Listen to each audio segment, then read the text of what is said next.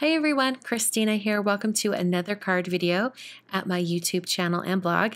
Today I'm going to be using this stamp set from the Greeting Farm. This is another STAMPtember exclusive stamp set and it's called Pumpkin Spice It Up. I thought this would be the perfect stamp set to create a gift card holder and include a Starbucks gift card. So I'm writing some measurements off to the side here, which you can completely ignore because I'm actually not going to use those measurements. Those were just what I thought I might use. But this watercolor paper is actually 10 inches long, and I'm going to score it at 4 inches. I put my gift card in there just to see what the sizing would be like, and decided that that would be a better scoring measurement than what I had originally planned. So I'm sliding that score line over to the side of that score buddy, and then I'm going to score again at 4. So both of these are scored from 4 at 4 inches from the edge, and then I'm going to fold up that smaller section, and that's going to create the pocket on the inside where the gift card goes. So I also needed to cut that down to be a little bit more narrow, and so this was actually cut to 3 inches. So you're going to start with a piece of watercolor paper that is 3 inches wide by 10 inches long, and then score it at 4 inches, and then score it at another 4 inches from that line. So 4 and 8. And then put it in my Misty tool. I opened it up so that I can stamp on the front of this gift card holder. I'm going to take one of the images of the little girl holding the coffee cup. And I'm actually going to stamp this twice because this watercolor paper is quite textured. This is some Saunders Waterford watercolor paper that I had left over after I cut some down for a previous card. So I'm using up this watercolor paper. I'm using some Timber Brown StazOn Ink. I'm using this particular ink because it is waterproof. And also I chose a brown because I'm using some more autumn colors.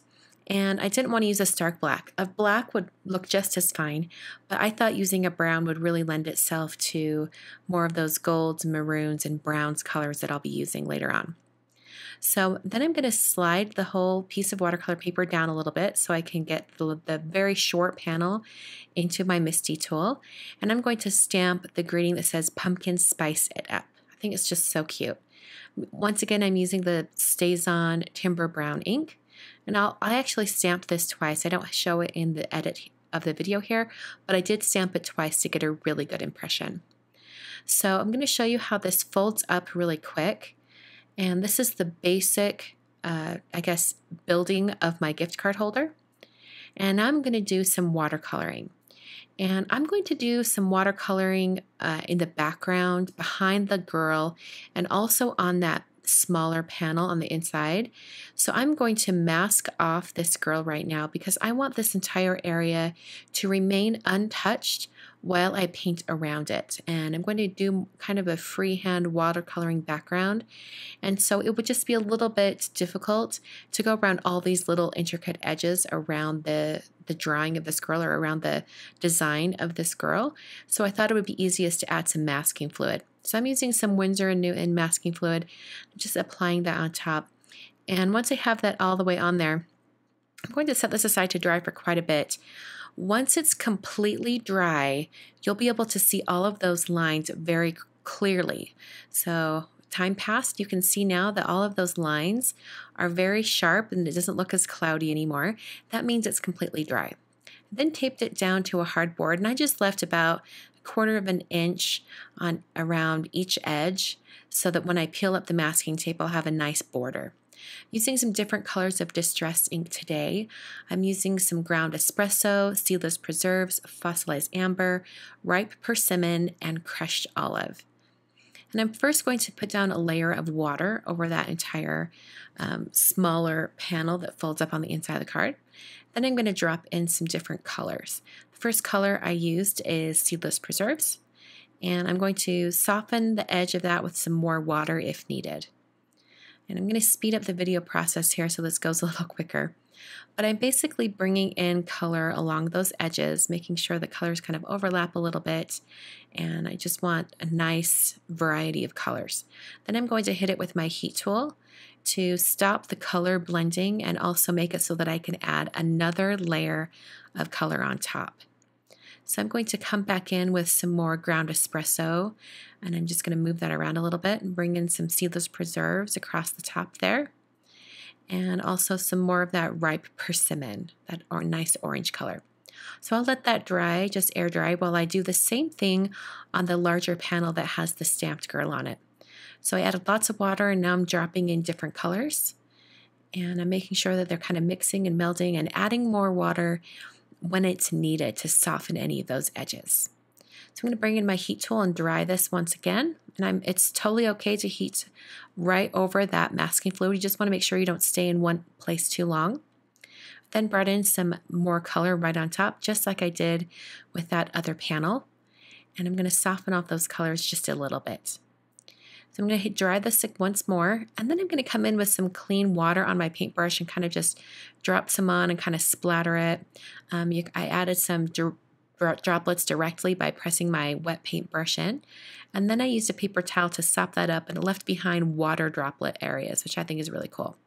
So I'm now using some gold shimmer paint from this Finetech palette, adding some areas of gold shimmer all along this background. And I'm once again using a little bit of extra water to soften those edges. I also splattered on some little droplets. I put some of that paint on the edge of an acrylic block and then used my paintbrush to swipe it off, and I get some nice controlled droplets.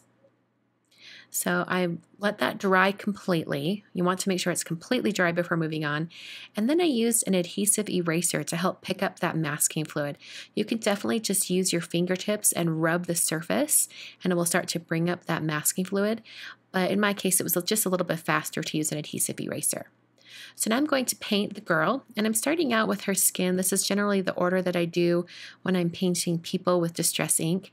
And I started with Tattered Rose. That's a nice rosy pink color.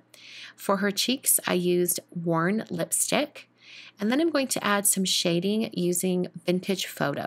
And those are my three kind of go-to colors when I'm painting a Caucasian person. I really want to branch out and do some other skin tones, but I haven't found quite the right colors to use yet, so I'm hoping to do that very soon. For her hair, I'm starting with Scattered Straw. It's a nice golden yellow. And then as far as shading goes over this, I'm going to bring in some Walnut Stain. And I'm also using Walnut Stain for the shading underneath her to add a little bit of shadow so it doesn't look like she's just floating. So now I'm going to start bringing in that walnut stain on her hair. I'm doing flicking motions from the bottom and also her part in her hair, and that helps give it a little bit of dimension and shine. It gives more of a curved shape to her hair. I'm going to add in more of that, just lots of fun like flicking motions to get it into that area. As far as her clothing is concerned, I'm going to do some of the same colors that I've been using. I used Worn lipstick on her scarf, added a little bit of shading with a seedless preserves. I'm using Fossilized Amber for her shirt. I added some faded jeans color for her skirt, and then I colored her legs with those same skin tone colors. Now that I think about it, I never really did paint her shoes, so I guess those are white. But then I added the brown tones to her coffee cup, and then brought in some aged mahogany for the wrap or that band that's around the coffee cup. So I'm pretty much done painting her. I'm going to hit this with my heat tool just to make sure everything is dry. Soften some of those edges on her face as well. And then I cleaned up my watercolor area and started to take off all of this blue masking tape. Some of the color seeped underneath, but it's such a small amount, I decided not to worry about it. There is also the other option of kind of cutting these panels out and painting them and then adhering them to the card base, the folded gift card holder base, if you'd like to do it that way. So I'm going to show this what this looks like all folded up. And you could definitely keep it just like this. I am going to add a little bit of string to it here in a minute, but you could definitely leave it like this, just nice and plain. So to make this a pocket on the inside, I'm going to use a stapler. This is a Tim Holtz Tiny Attacher. And I know some of you are cringing. I hear about it every time in the comments when I use a stapler. But this is such an easy way to close up pockets like this. Excuse me. If you don't want to use a stapler, you could use some brads or even some really strong adhesive. But staples are so strong and really easy to add. So I love to use staples like this to make it very simple.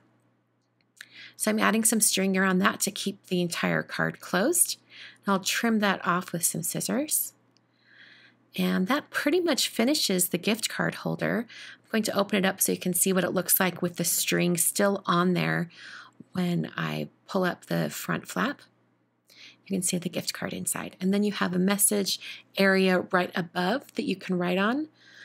Excuse me, I'm losing my voice here. You can write on that area right above.